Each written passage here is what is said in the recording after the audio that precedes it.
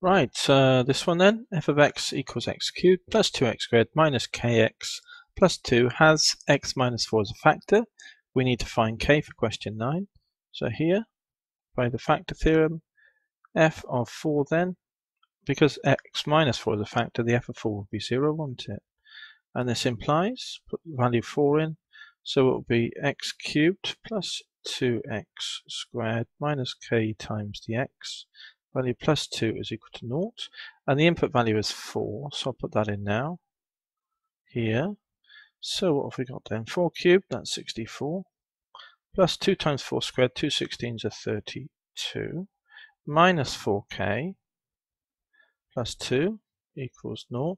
Let's move that 4k over to there, to the other side. And I'm going to read it from right to left. And then on the left, we've got these three numbers. So 64 and 32 is 96. Plus 2 is 98.